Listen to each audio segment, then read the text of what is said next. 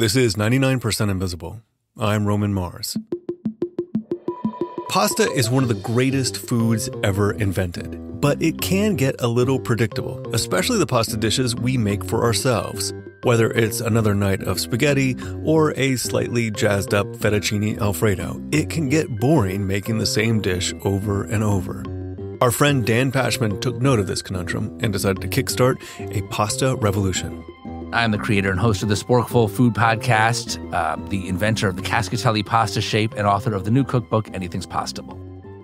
For those who aren't familiar with the pasta shape that Dan created, it's called Cascatelli. Dan based the creation of Cascatelli on 3 metrics. First, there's forkability, which is how easy it is to get onto your fork. Second is sauceability. How readily does the sauce adhere to the shape? And finally, there's tooth sinkability. That's one word, which is how satisfying it is to sink your teeth into. I set out to invent a new shape of pasta that would hopefully be effective at all 3 of my metrics, and it took 3 years and a lot of setbacks. It was much harder than I anticipated, and I got a lot of doors slammed in my face. But the end result was this shape called Cascatelli, which has these sort of 2 parallel ruffles that protrude from the main body of it. It's a short shape, and the sauce goes in between the ruffles. It holds a lot of sauce. It's got a lot of interesting textures, and it succeeded beyond my wildest dreams. It's now in stores across the country, which is still bananas to me. I still buy it in the store, even though I don't have to, because I get so excited when I see it there. It was named one of Time Magazine's best inventions of the year. It was on the cover of Time Magazine. Yeah, I mean, well, it's a little weird to be in your 40s and already know that you're probably never going to top whatever it is you just did. But, you know, there are worse things to be known for. It's pretty good, inventing a pasta shape. The creation of Cascatelli is documented in the Sporkful's Mission Pastable series, which you can find a link to in the show notes. But that is not why Dan is here today. Ever since Dan's pasta shape went viral and Dan's pasta dreams came true, a new, unexpected problem emerged. Well, the problem was that I'm getting photo after photo from all over the country and all over the world, and 75% of the photos are Cascatelli with tomato sauce, meat sauce, mac and cheese. I mean, maybe a couple of party animals might have made pesto.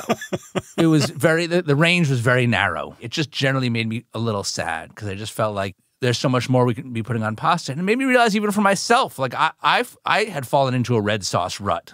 I just wanted to show other people and myself that there's a lot more that we can and should be putting on our pasta. So that's when I had the idea for a cookbook.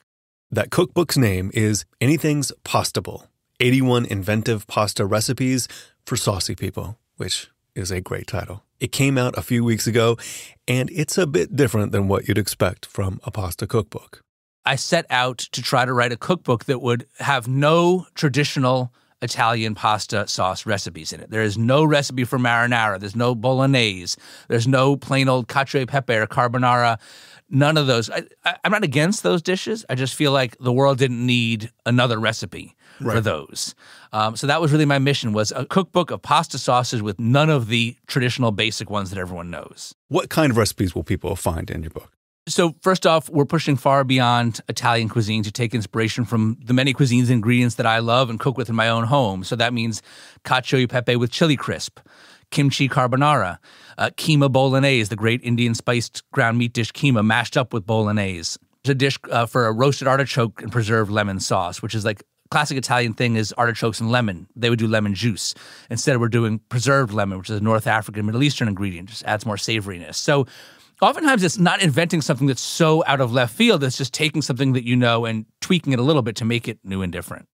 The Sporkful podcast 4-part series about the making of Anything's Pastable covers all aspects of the design of the cookbook, from the design of the recipes to photos of the food to the thought behind the language used in the recipes. There are a million decisions to be made. I'm sure that 99PI listeners probably are more attuned to the design of a cookbook than the average person, but the things that I never fully considered that you have to think about, things like, all right, you're going to depict this dish. Now, look, it actually doesn't require a ton of talent to make food look delicious, okay? Like turn on Instagram, a lot of people are doing it. But what is difficult is to present a dish in a way that tells you something more about the story behind the food and the person who has written this book. And that is a real craft. And so it's things like, okay, there's a plate of delicious food. What kind of plate is it on? Is it a wine glass? Is it a pint of beer?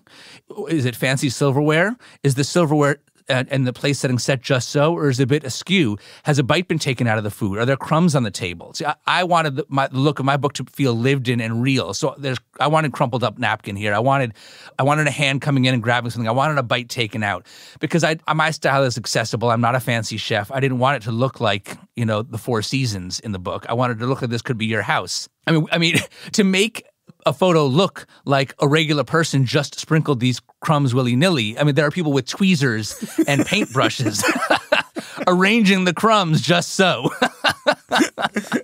That's awesome. So you hear a lot of that painstaking work in episode 4 of our series. So when you were thinking about these different creative pasta recipes, one of your sources of inspiration was, some of the Italian recipes that didn't make it over and spread through jars across our shelves. Talk about that and what led you to go to Italy to do research, other than the fact that that's such a great scam, man. Right. Hats off. Right. You mean I can go to Italy for work? Okay. So I wanted to go to Italy because I could, A. But also, yes, I wanted to feature some obscure Italian pasta dishes that I came across in my initial research that are not known in America, in regions of Italy that are not often traveled by tourists from the U.S. And so one of them is called spaghetti all'assassina, that was invented in a city called Bari in the southeastern corner in the heel of the boot of Italy. That's it's spaghetti cooked in a spicy tomato sauce until the sauce almost turns to a paste, and you keep pan frying it until the pasta turns charred and crispy, crunchy in parts, golden brown and crispy in other parts, and yet still chewy in a third section of parts.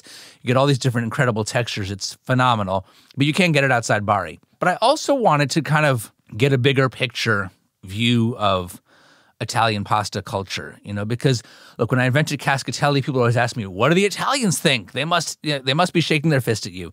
And when I started working on the cookbook, similar question, what are the Italians going to say? And I know that there is this sort of stereotype. I think to some degree it's a bit of a caricature of these, of Italians hating any variation from tradition, even though you could have two grandmas across the street from each other who cook the same dish differently. I was skeptical that Italian food was as set in stone as the people behind that caricature would have you believe. And so I decided to try to go to Italy to see for myself. And what you found, and this is the episode that we're going to play, is that not only is Italian food cuisine very mutable, it's kind of mind-blowingly recent. The things that we think of as Italian food that has been exported to the U.S. It's really kind of nuts. Yeah, I'm still, my jaw's sort of still on the floor. First of all, Italy only became a country about 150 years ago. Right. Okay. Yes, of course, there's a lot of history in the region that goes back much further, but it was only unified about 150 years ago. For a long time, and it's to some degree even still like a very regional place and somewhat fractious. And so the idea that there was one way to do things, since the dawn of time, it just doesn't add up.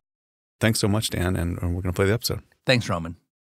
Today, we're bringing you the second episode of the Anything's Pastable series, where Dan Pashman embarks on a trip to Italy. It is a great episode. It is a really fun project. All 4 episodes of Anything's Pastable are available right now from the Sporkful. The Anything's Pastable cookbook is available in bookstores now.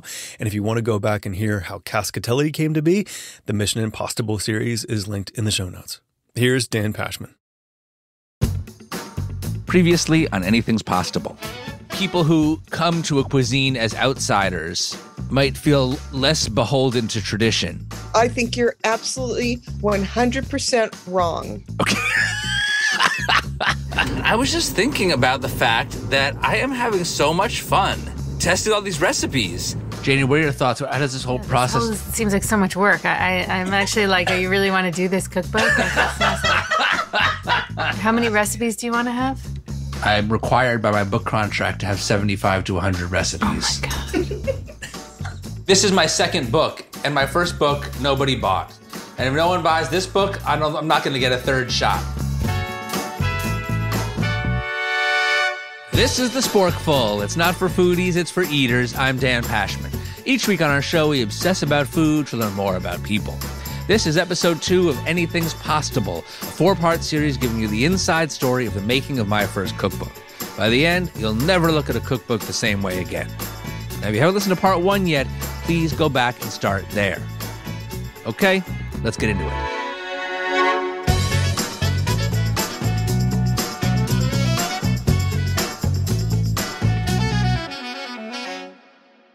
We'll pick up where we left off. It's the spring of 2022, and I'm pushing aside my doubts and fully immersing myself in recipe research and development. A lot of the recipes in my book will be things that my recipe developers and I come up with. But in reading through old cookbooks and talking to people who've lived in Italy, I've also come across a few obscure Italian pasta dishes that seem perfect for my book. They're mostly unknown even in Italy, outside their specific regions. They're pretty easy to make, and they contain surprising twists that really make them stand out from the ones you've seen a million times. But these dishes are so obscure that it's hard to find people in America who know how to make them. I decide that if I'm going to do them right, I have to go on a research trip to Italy. My daughter Emily's response to that news? Everything like, oh my God, the good pasta's in Italy, and everybody's like, oh my God, Italy. Why does it have to be in Italy? What's so great about Italy? Well, one great thing will be that I can taste these little-known dishes in the places they're from, cooked by the people who know them best. But in addition to researching these dishes, I have a larger goal for this trip. You know, everyone jokes about how resistant Italians are to any deviation from tradition. With Cascatelli, one of the most common questions I got was, what do the Italians think? I could anticipate a similar question with this cookbook. What do Italians think of ideas I want to try like kimchi carbonara, mac and dal, and furikake pesto? The obvious answer is they won't like it, because that's not the way it's always been done. But I was surprised to learn in my research that one of the pasta dishes I want to go to Italy to learn about was actually only invented about 60 years ago. The notion of a new addition to Italy's pasta canon hadn't really occurred to me. I just assumed all the Italian pasta recipes were from ancient times. But this newer dish made me wonder, how do evolution and innovation happen in a food culture that always seems to be depicted in sepia tones? And where does my book fit into that process? With those questions in mind, I board a flight to Italy. It's a pleasure to welcome you to Rome, where the correct local time is 7:40. In the peak of summer 2022, I arrive in Rome. On my first day, the heat index is 102 degrees. When you walk out the door, it feels like a wall of rendered guanciale fat washing over us. It's really something. I'm about to eat my way across Rome with food writer Katie Parla, an American who's been living in Italy for 20 years. She's written multiple cookbooks about Italian cuisine and gives food tours, including to folks like Stanley Tucci, Andrew Zimmern, and Action Bronson on their TV shows. Cut through here because it's a little bit faster. We're walking through. Katie and I head to lunch. On the way, she explains that Italian food is very regional. There are lots of dishes that are only found in one area and sometimes in only one town. Historically, Rome has been one of the few places where different culinary traditions have mixed. So it's a good place to explore my larger questions of how Italian pasta culture evolves. Buongiorno, ciao Katie, come stai? We arrive at our first stop, Piatto Romano. We're here because the food is always delicious. They do things that really reflect the location that we're in. Katie orders us 3 pasta dishes, a salad, and some wine. And it's at this restaurant where everything changes for me, because Katie drops a pasta bombshell. The 20th century is when Italians start eating pasta regularly. Some regions still don't really consume it in a significant way at all. And wait, you're telling me that pasta wasn't a big thing in Italy until the 1900s? That's right. People in, let's say, Basilicata, like the region where my family is from, they might have eaten pasta on a holiday if the duke or the noble in that town provided flour. There would be a knowledge that pasta existed, but it wasn't a daily thing. But that's surprising to me. Mm-hmm. I mean, that makes it a relatively new thing. Pasta as part of an Italian national identity is a 20th century thing. Katie explains that Italy's separate regions were just unified into one country in the late 1800s. In the early 1900s, the fascists come to power, and they need to figure out how to feed a growing population. They also want to unite the people under one nationalist identity. They decide the solution to both problems is pasta, because it's cheap and easy to make, and it's already a staple in some parts of the country. So the fascist government builds pasta factories in regions where there were none before, including in Rome. There's a really great archive of fascist propaganda, everything you can imagine that they're trying to promote as elements of a new Italian identity, and pasta really figures into that. But it's just surprising to me because Italians are so protective of pasta. Completely. And they'll tell you it's authentic and we've been making this for a long time, but it's often not totally accurate. Something that I'm trying to sort of figure out how I should go about with this cookbook is my pasta shape has faced a lot of skepticism from Italians, which is fine, understandable. That being said, like the fact that it only has been basically the national dish of Italy for 100 years makes me feel like it's a space that is actually more open to new ideas than maybe might seem at first glance. Yeah, and Italians might reject it depending on where they're from. But if it tastes delicious and you keep forcing them to eat it, they can get on board.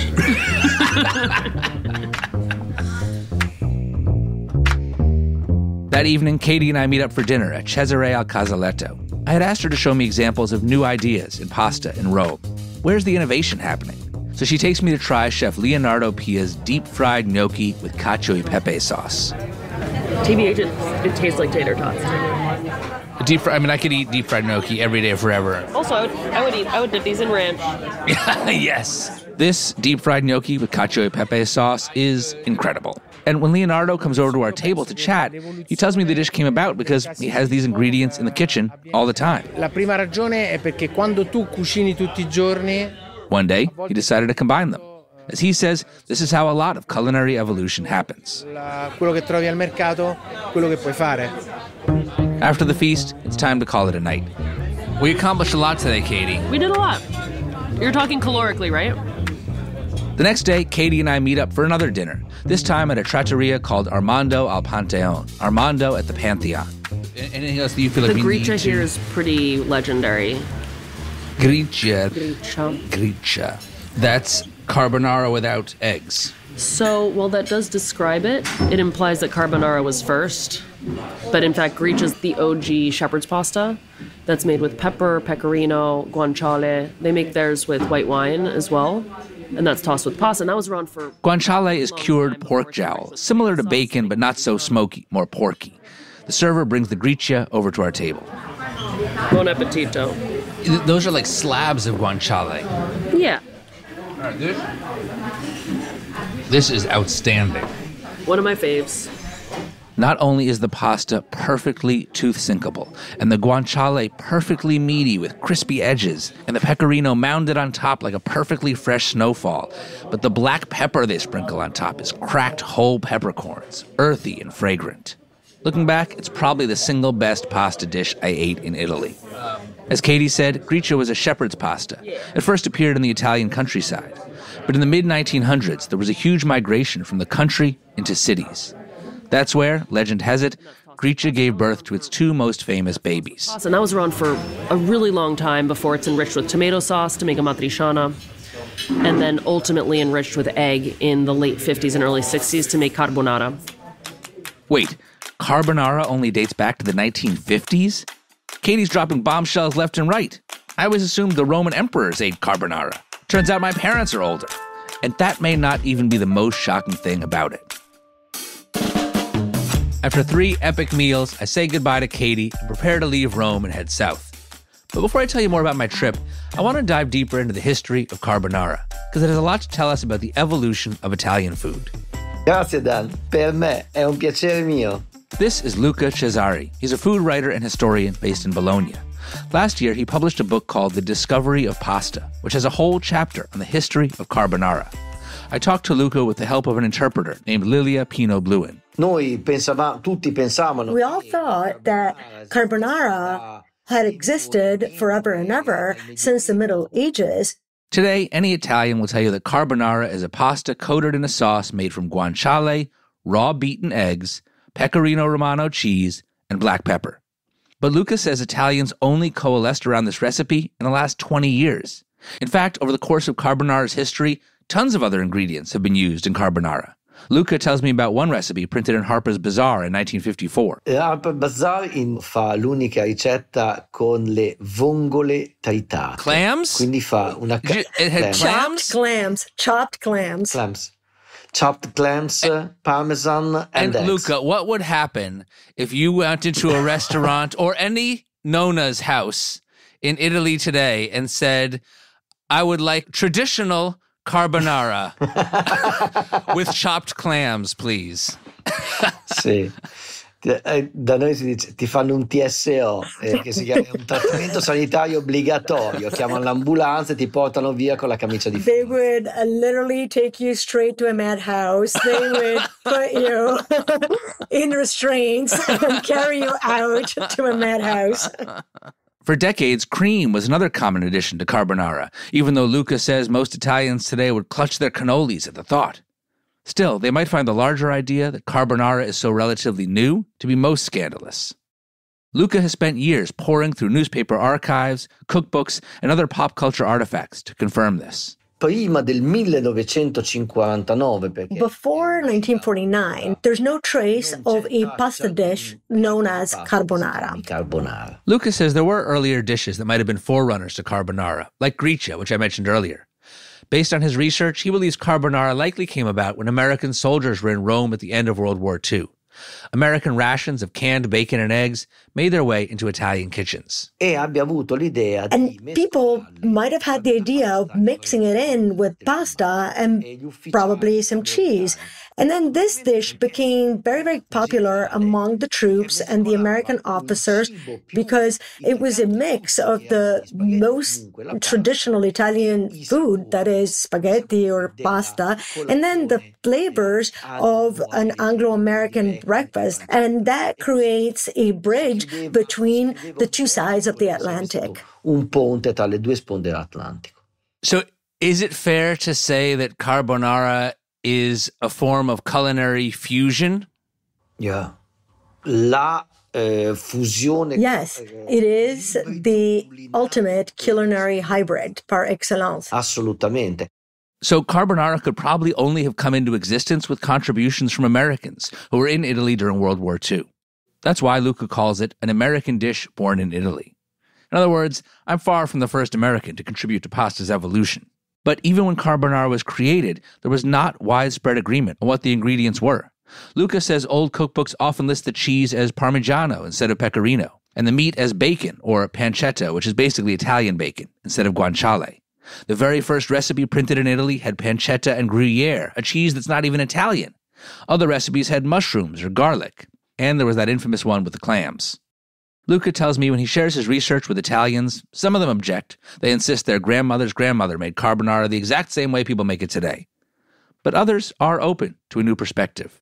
Sta cambiando la narrazione vera e propria. The storytelling around cuisine is changing. Some people do start to say, well, maybe what we've told each other up until now is not all that realistic. Maybe the time has come for us to listen to those who do research and those who have documents. And maybe the history of our gastronomy is not as linear as we've always thought it was. Lineare come ce la raccontiamo.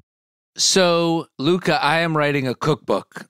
I am trying to show people that there are a lot more ingredients that you can and should put on pasta.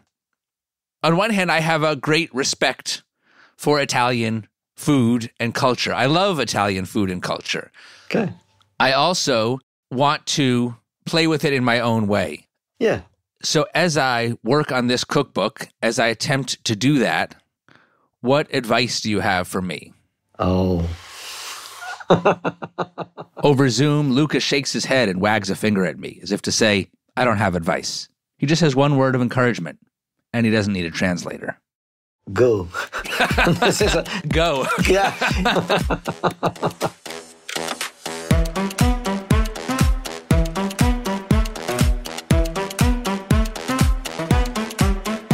After talking with Luca, I'm feeling emboldened to put my own spin on pasta dishes, and thinking that maybe Italians should give their cuisine more credit for its continued evolution, which I find exciting.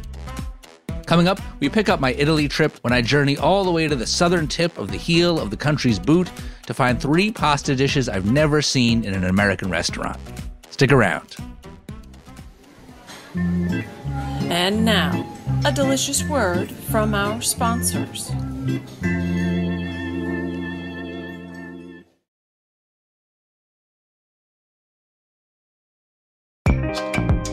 Welcome back to the Sporkful. I'm Dan Pashman, and I got some exciting news. I am taking the Sporkful on tour. When my cookbook comes out, I'm doing a series of live podcast tapings and book signings. I'll be in conversation with some incredible folks hitting New York, Long Island, Chicago, the Twin Cities, Atlanta, Miami, DC, Philly, Boston, LA, San Francisco, Seattle, and still more to come. For all the details and the full list of my special guests, go to sporkful.com/tour. Okay. Back to Italy. Over several days in Rome, I learned a lot of crucial information and ate a lot of pasta. But now, it's time to move on.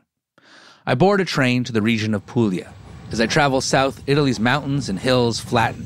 The air becomes dusty. There are palm trees and cacti. I spend a lot of time on the ride trying to figure out whether Italy has actual deserts. But it proves challenging because Google refuses to believe I don't mean to be searching for Italian desserts. Siamo in arrivo a Lecce. After more than 6 hours, I arrive in the city of Lecce, in the southeastern corner of Italy. Final destination of this journey. Even if you've never been to Italy, you've heard of Rome, Florence, Venice, Milan, Sicily, Tuscany, the Amalfi Coast. Lecce is not near any of those places. There's not enough water to sustain livestock, which means there's no dairy and almost no meat. So the food here is very different from the rest of Italy, and from the Italian classics most Americans know, which makes it perfect for my cookbook.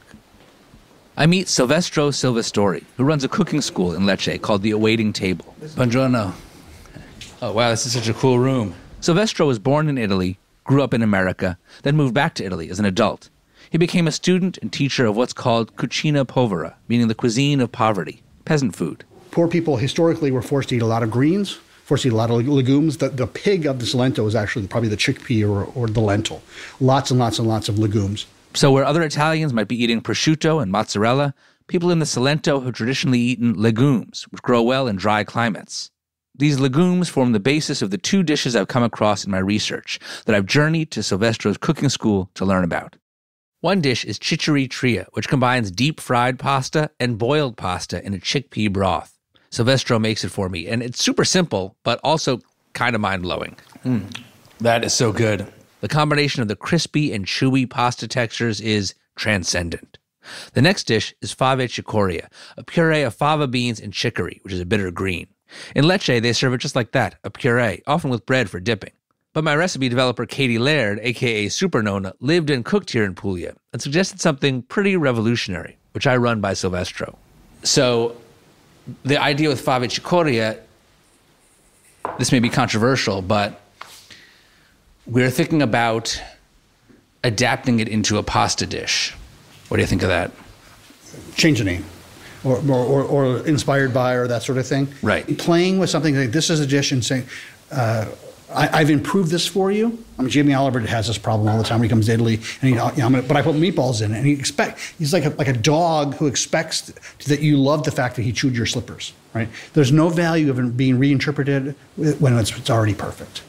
How we name the recipes is something I've actually thought a lot about during this project. I'm doing a recipe for kimchi carbonara, and I think calling it carbonara is fair game. It's carbonara with one ingredient added. But in the case of fave cicoria, I do get what Silvestro's saying. It isn't a pasta dish at all. So while Katie and I will make it into a pasta dish, we're not going to claim that it is fave cicoria. We'll give it its own name and say it's inspired by fave cicoria. So should I show you how to make this? Yeah, let's do it. Silvestro and I make the traditional version of the dish, which will give me a reference point for the pasta I'll develop with Katie. He finishes it with what a recipe writer might call a drizzle of olive oil, but in reality is multiple glugs of it. The olive oil is pooling in the bottom of the bowl here, and it does not feel like too much because it's not just like a little bit of lubrication, it's like an ingredient. Yep. When I put a bite of this into my mouth, I am tasting a lot of olive oil. Yep. The fava beans are rich and creamy, the chicory is crunchy and bitter, and the olive oil is peppery and herbaceous. I can't wait to taste this over pasta. My journey to one of the farthest corners of Italy has been worth it. While the two dishes I came here to research will still require a lot of recipe testing and development before they're ready to go into the book, I've confirmed that they're really special, and I can't wait to share them. From Lecce, I travel an hour north to another city in Puglia, Bari. This is where I'll have my first taste of a dish called spaghetti all'assassina. Spaghetti all'assassina literally means assassin's spaghetti. It's spaghetti cooked in spicy tomato sauce, pan-fried until the pasta turns charred and crispy crunchy. Like chichiri-tria, it's another dish that incorporates crispy fried pasta, although this is pan-fried. It's only made in the city of Bari, and I am incredibly excited about its unconventional combination of textures and flavors. All right, taking my first taste of spaghetti all'assassina. It smells burnt and tomatoey. Minutes after getting off the train, I'm sitting at a restaurant called Giotto Panzerotto. A friend from Bari told me this place has his favorite assassina. Now I have a hot, charred tower of it in front of me. This is amazing. It's honestly so much better than I expected it to be. You got the burnt, crispy bits and the doughy bits. I knew I'd like the pasta, crispy, crunchy on the outside and chewy inside, and the spice. I didn't anticipate the role that tomato sauce would play. It cooks down to a sticky, sweet, spicy paste, which adds great flavor and another contrasting texture. The assassina at Giotto is fantastic, but I don't really have anything to compare it to. I need more of a frame of reference. So I continue my assassina crawl at a restaurant called Chez Joe, where I discuss the dish with other diners. I think that the secret is don't boil the spaghetti. But this man, Vincenzo, explains that there's a big debate in Bari about spaghetti all'assassina. Some people boil the pasta a bit before putting it in the pan with the sauce, just to soften it a little. Others put raw, dried pasta straight into the pan with the sauce. Vincenzo makes clear which side he's on. No boiled spaghetti before. Don't boil it. Prepare nella padella. What's the meaning of a padella? Pan. Pan, yes. So the spaghetti in the spaghetti all'assassina. I know normally you want pasta al dente. Yes. But for spaghetti, I feel like at Giotto, the inside of the pasta was not so al dente, it was a little more soft. Yes. Which is good because the outside is hard. Yes, it's the same. Yes. So here, I think the pasta was al dente. It was cooked perfetto for al dente, but for assassina, you don't want al dente. Yes, you need two different consistency. Yes, consistency, right? Different textures. Yes, soft and hard. Yes. Crispy. So, and when you eat crispy, crunch, it's perfect. Yes. This guy's speaking my language. Vincenzo even teaches me my new favorite Italian word, the word for crunchy, croccante. It even sounds crunchy. As I leave, Vincenzo asked me what hotel I'm staying at. He would later drop off a copy of an Italian mystery novel called Spaghetti all'assassina, in which a fictional inventor of the dish is murdered. It's the fifth in a series of books featuring Bari's most dogged detective, Inspector Lolita Labosco. It's in Italian, so I'm probably not going to read it, but I love it. Before I feel ready to recreate this dish for my cookbook, there's one more place I have to go. Good to see you again, my friend. Good to see you again. I meet up with Antonello Di Bari, who I first met through Pasta Circles. He runs a pasta factory in Bari. He agreed to show me around. I tell Antonello about my plans to include spaghetti all'assassina in my cookbook. Exactly. A lot of people, even in Italy, don't know about it. People must know about it. Yeah, because it's tasty, it's crunchy, and you can never stop eating it. Antonello and I arrive at a restaurant called Al Sorso Preferito, the restaurant where spaghetti all'assassina was invented. You know, it's rare that you can pinpoint the time and place a pasta dish was born. As we heard from the food writer and historian Luca Cesari, most pasta history is the stuff of lore. But assassina is one of the few that we do have a documented story for. Buongiorno. Al Sorso Preferito has white tablecloths, tile floors, shiny wood finishes, and wine bottles on shelves along the walls. We're going to meet a chef who is one of the inventors of spaghetti all'assassina. But first, we sit down with another important figure in the dish's story, Massimo Dell'Erba. I have a lot of titles. Okay. Among them, I am president of the Accademia of the L'Assassina. President of the Academy of the Assassina. You said you have many titles, Massimo. What are your other titles besides president? I am a physicist.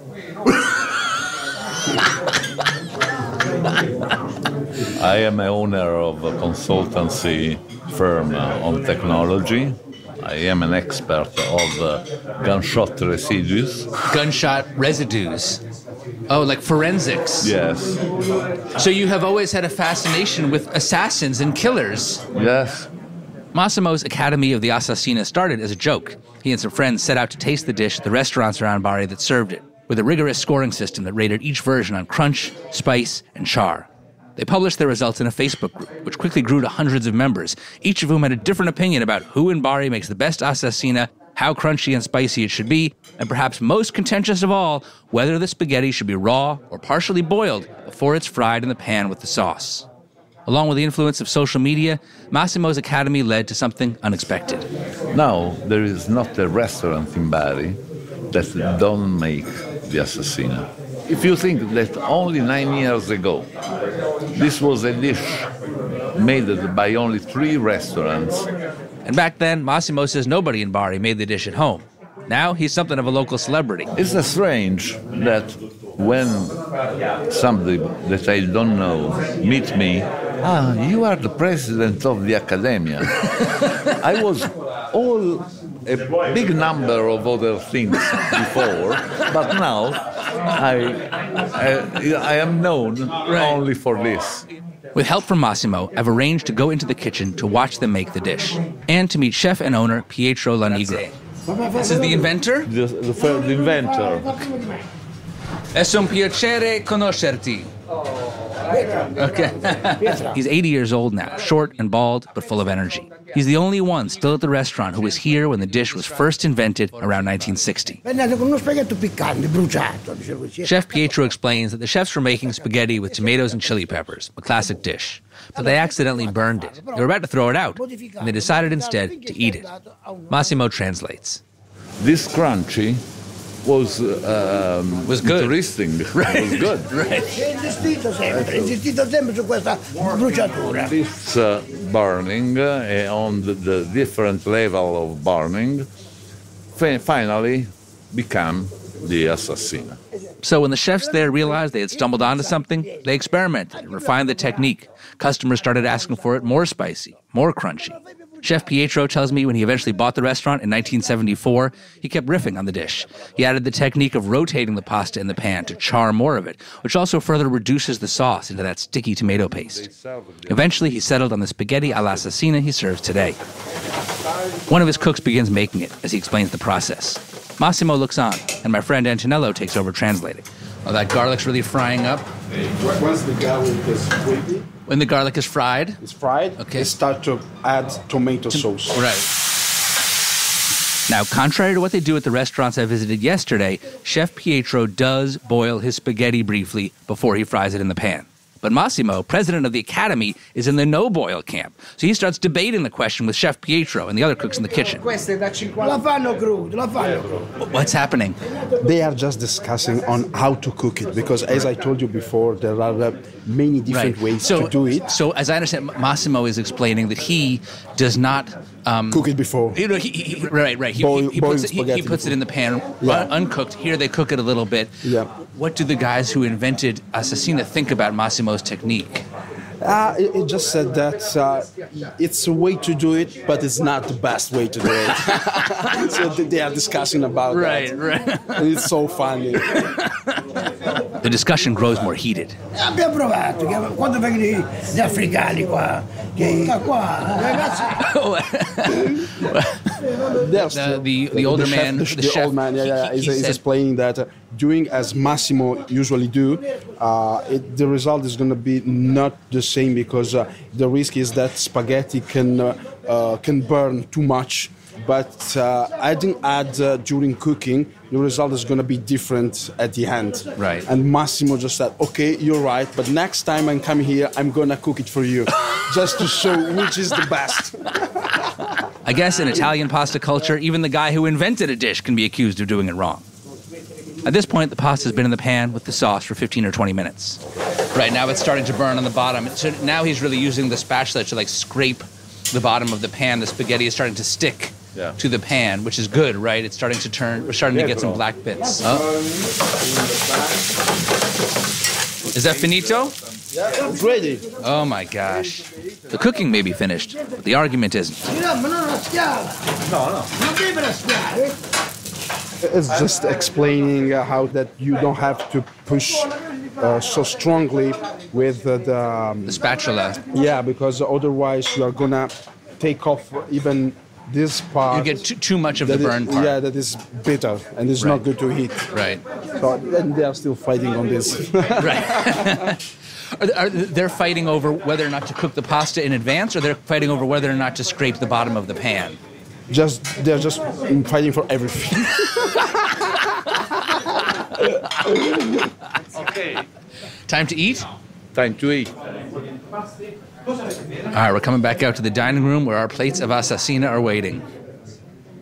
The real test. Yes. We all take bites and chew thoughtfully for a minute before Antonello delivers his verdict. It's good, but it's not my favorite one. Yeah. This way to make it, maybe the original way, okay, I do not discuss. But if you are friendly with the Italian way to eat pasta, these are overcooked. The pieces that are not burned are overcooked, in your opinion. They're too soft. Antonello, you agree? Yeah, I 100% agree. Few people have obtained results from academia, over 7, very few. This is 5. 5. You would rate this 5 out of 10? Yes. I have to say, I feel the same as Massimo and Antonello. As compared with the assassina at Giotto, that first place I went to, this one just seems to have a little less of everything. Less spice, less crunch, less char, less sticky sweet tomato paste, and less of the nutty pasta flavor that pan frying it creates. Less of everything I love about it. I decided when I work on my own recipe for my cookbook, I'll use the assassina from Giotto as my North Star. That night I would return to eat it there a second time, to sear it into my sense memory. Back at the table with Massimo and Antonello, our conversation turns to the future of spaghetti all'assassina. As the assassina becomes more popular and more known around Italy and around the world, it's natural that also it's going to change. Maybe. Evolution. New people will bring new ideas. How do you feel about that? This is normal in cooking. It's normal in all the human activities. There is nothing that remain equal over the time. Nothing stays the same. No, nothing is the same. But you have to remember which are the origins. They must survive together. You have not to forget the origin, because if you forgot the origin, you have not a point of reference. I agree. And I'm confident the people of Bari will preserve that point of reference for spaghetti all'assassina. At the same time, the inevitable evolution is already happening. In just the last few years, restaurants in the city have created new versions of the dish, one with broccoli rabe instead of tomato sauce, another topped with a dollop of stracciatella cheese, the creamy, spreadable insides of a ball of burrata. So spaghetti all'assassina is a perfect example of how, even in Italian cuisine, people continue to come up with new ideas, just as people in kitchens have always done. I come away from my time in Italy with a very different perspective on pasta culture and my place in it. I started out thinking of my book as an attempt to shake up a cuisine that might have been too stuck in its ways. Now I see my book as a contribution to the ongoing and never-ending evolution of pasta. Coming up next week in episode 3 of Anything's Pastable, I return home full of inspiration. I just think this is a good idea. I think this is going to be really delicious, and I can't wait to try it. And run smack into the reality of having to turn that inspiration into workable recipes. Feels like I accomplished nothing. Then later, the book enters the design phase, and I agonize over the cover, with input from Janie and the kids. I hate it. I actually hate it. Oh my God. Why would you?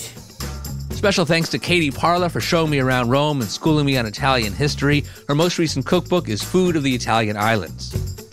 The Sporkful is produced by me, along with managing producer Emma Morgenstern, senior producer Andres O'Hara. Our editors on this series are Tracy Samuelson, and Nora Ritchie, with editorial help from Tamika Weatherspoon, and Julia Russo. Our audio engineer is Jared O'Connell. Original theme music by Andrea Kristinsdottir. Additional music help from Black Label Music. The Sporkful is a production of Stitcher Studios. Our executive producers are Colin Anderson and Nora Ritchie. Until next time, I'm Dan Pashman. And I'm Crosby from Columbus, Ohio, reminding you to eat more, eat better, and eat more better.